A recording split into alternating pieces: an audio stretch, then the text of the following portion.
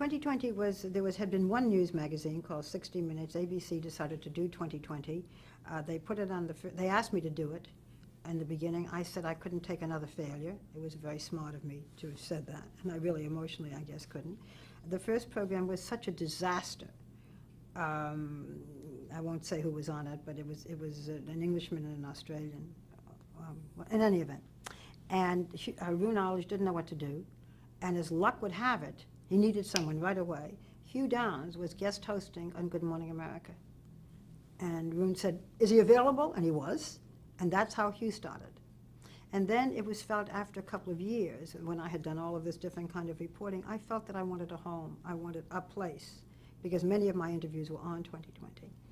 And Roone felt that it would be very good to have the two of us. We worked well together, and that I could bring some things to the program that might be advantageous to the program. Hugh didn't want it at first, but unlike Harry Reasoner, he said, "Look, I really would rather do it alone, but if somebody's going to be on with me, I'm glad it's you," and that was it. And from day one, we clicked. And I've now been on that program for, I think, 22 years, 23 years, something like that. After 20 years, you lose count. Why do you think you and Hugh Downs worked so well together? It was sort of an unspoken,